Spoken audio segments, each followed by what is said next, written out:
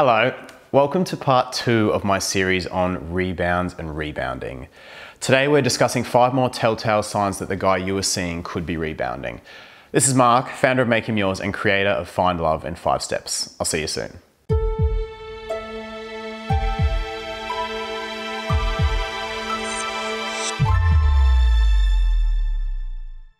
Alright, so we're back and we're chatting rebounds, and I really want to be comprehensive with this topic because it is so important. A rebounding guy can do a lot of damage because your feelings are going to be real and his may well not be. So I created a part 2 with another 5 telltale signs you need to know to protect yourself. The first one is he complains to you about her. This one's a dead giveaway and should really set off big alarm bells. A guy who's rebounding is a guy who's, by definition, stuck in the past. And there's no bigger sign he's stuck in the past than if he keeps referring back to the past to complain about his ex-girlfriend. I mean, once or twice in a conversation you initiate, sure, that's going to be normal. But any more than that, that guy is going to be rebounding. Number 2, he's intense with his relationships, but then hesitates on commitment.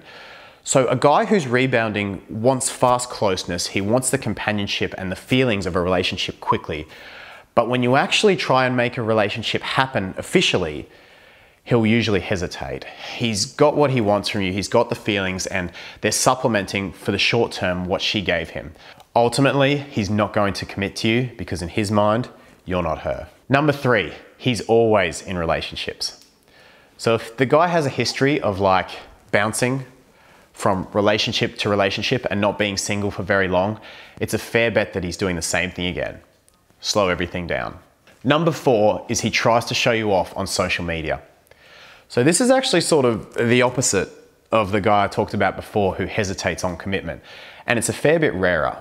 But sometimes a guy's in so much pain from his breakup that, especially if she initiated it, so say it was out of the blue or if she cheated on him, he'll use you as a way to get back at her. So photos of the two of you on social media, even wanting to make your relationship Facebook official. Men really hurt sometimes and they'll respond by trying to show the world how okay they are.